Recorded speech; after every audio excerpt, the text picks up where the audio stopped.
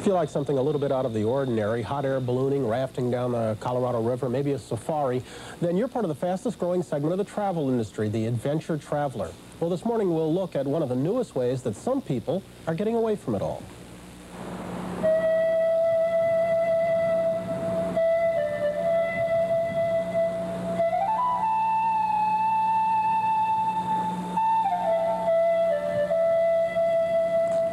No, this is not the South American Andes, it's Montana's Rocky Mountains.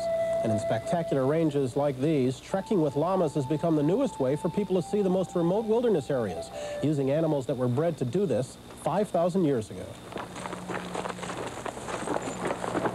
These camels of the clouds, one of the world's oldest domesticated animals, were bred in Peru by the Incas for their meat, their wool, and as beasts of burden. One of the nice things about hiking with llamas is they don't intrude upon your experience of the wilderness, and if anything, they enhance it. It's been described as being followed by a 400-pound pussycat. They're so aware and so curious, they'll often see things long before you do, and their ears perk up and they're looking around, and they make you notice things that you might otherwise have missed. Come on, llamas! Hey, llamas! Sue Rolfing and her husband, Steve, fell in love with these exotic creatures 7 years ago. What began as a hobby has become the Great Northern Llama Company, a business that's allowed them a rather idyllic life raising llamas and children and getting other people interested in the animals and the wilderness by running pack trips for the adventurous.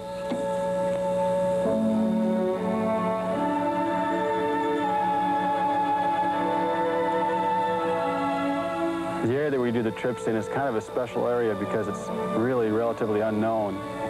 We often do 5-day trips without seeing another soul up there. I've gone whole summers without seeing another soul. The kind of people that go on our pack trips are a little bit offbeat in the first place to do something like this, something different. They're very adventuresome. I'd say about 50% of them are hikers, but I've had folks who've never hiked or camped out before in their lives, so it's a whole new experience for them. I'd never been around llamas before, and I was a little curious as to what they would be like.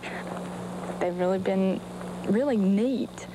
Being around llamas is sort of like dragging a little kid along. Sometimes they follow and sometimes they don't.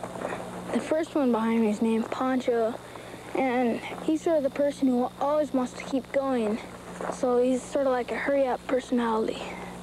Houdini doesn't have much of a personality. He just sits around, eats a lot of grass, and he's just sort of a hang-around sort of person. Well, they're grand animals. They're just so curious and so sure-footed. In fact, they're so curious and sure-footed, I think they probably saw more of the scenery than I did in some cases where it was really dangerous to walk along maybe, but they're just very strong animals, and you feel like they can handle anything. All this darker stuff is snow from last year. It's been laying in here, and the whiter stuff is this year's snow. Yeah, so it's 2 years old. The advantage is you can take a lot of things that you normally wouldn't carry on your own back. The foods can be fresh foods. You can take along a cold 6-pack of beer or a bottle of wine, deluxe dinners, nice tents. Good job, Pancho.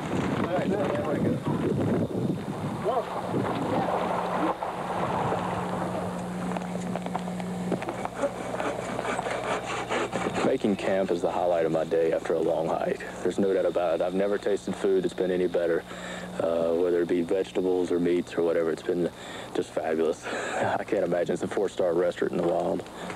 That's stroganoff. Antelope stroganoff. Yeah. I think for many people, our llama pack trips are an escape from the world that they live in on a day-to-day basis.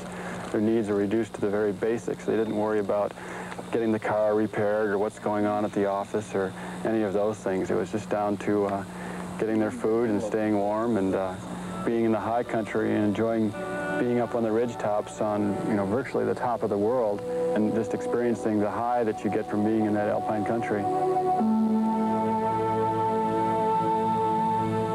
The Great Northern Llama Company is just one of about 25 outfitters operating in the United States. And if llama trekking is gaining in popularity, so is raising llamas. Joining us this morning is Marty McGee, and this is Champagne. Mm-hmm. How old is Champagne?